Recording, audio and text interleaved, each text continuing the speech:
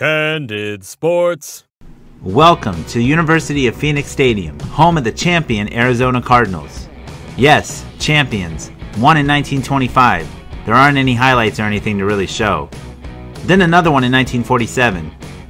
Yeah, once again, not a lot to show.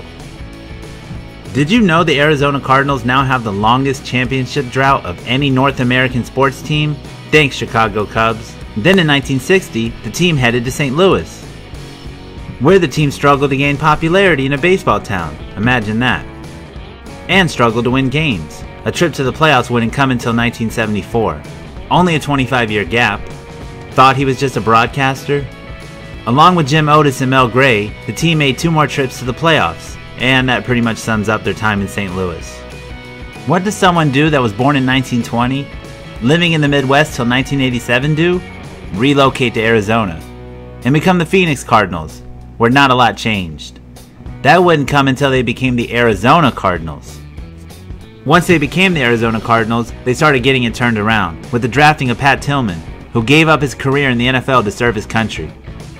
Then the team really got it turned around, with the drafting of Larry Fitzgerald, and the signing of Kurt Warner, who had played quarterback in St. Louis, but as a Ram. The team finally delivered Cardinal Nation their first trip to the Super Bowl, where they lost to the Pittsburgh Steelers.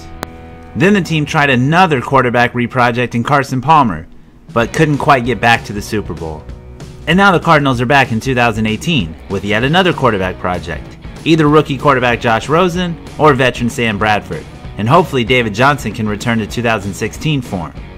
So enjoy Arizona, and remember, if you are over the age of 50 and come to a game, you're probably going to move there. And enjoy the game, and watch football the way it was meant to be watched, where you might want to put pressure on the rookie quarterback, but given the franchise had made 10 total trips to the playoffs in 97 years, how can you?